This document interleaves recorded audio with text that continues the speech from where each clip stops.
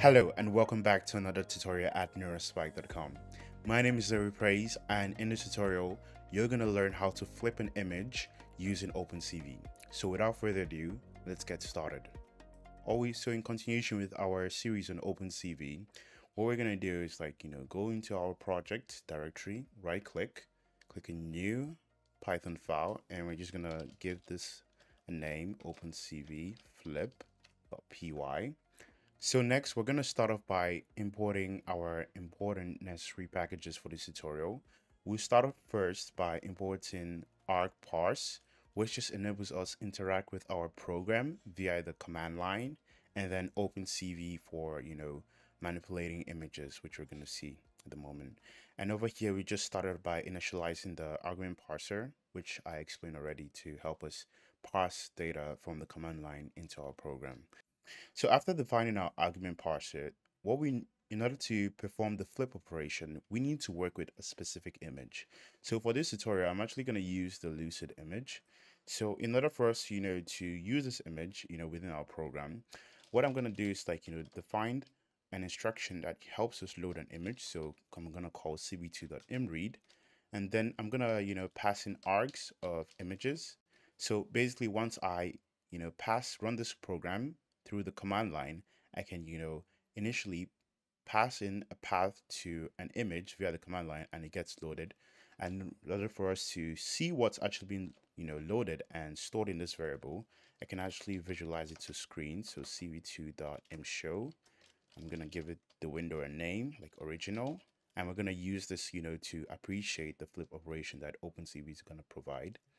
And next thing, I'm just going to pass in the image itself.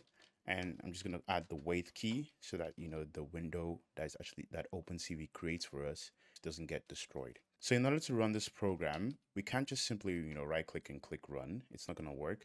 But what we need to do is to use it in this format, which I've defined over here. So we need to specify Python, the name of the file, and, we can pass in, arguments. So right now I'm just going to copy this, go into terminal, and then just, place this command and click enter.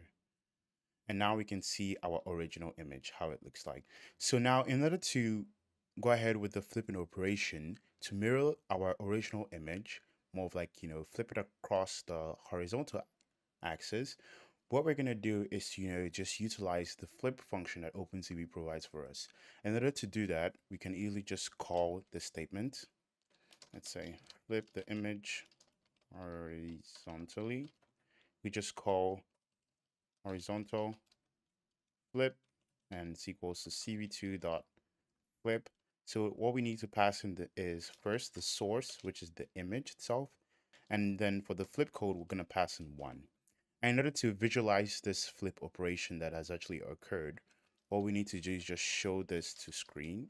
So cv2.imshow, then we just say horizontal flip, and I'm just going to pass in the horizontal flip image, just modify that, and just add a wait key.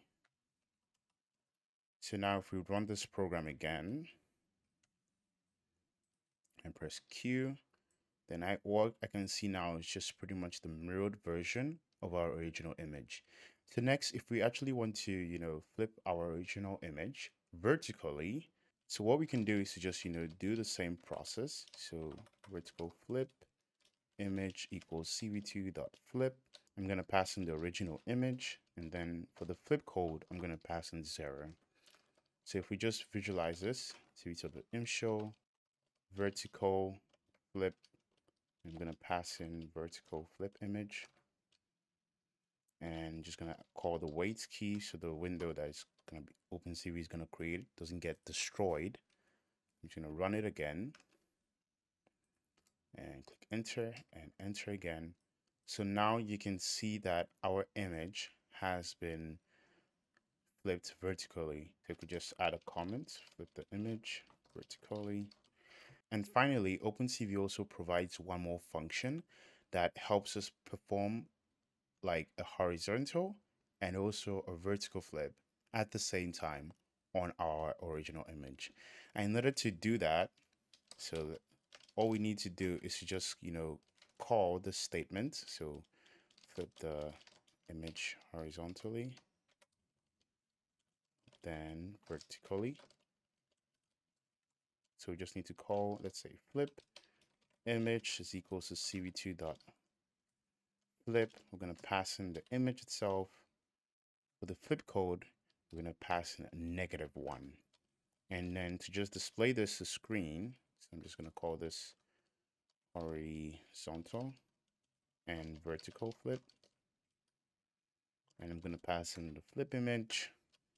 And I can actually, add the wait key so our window doesn't get destroyed after we flip the original image.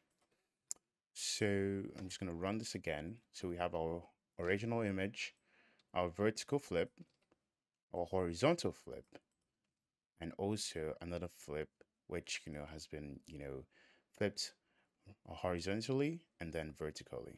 So if you've liked this video up until now, be sure to hit the like button.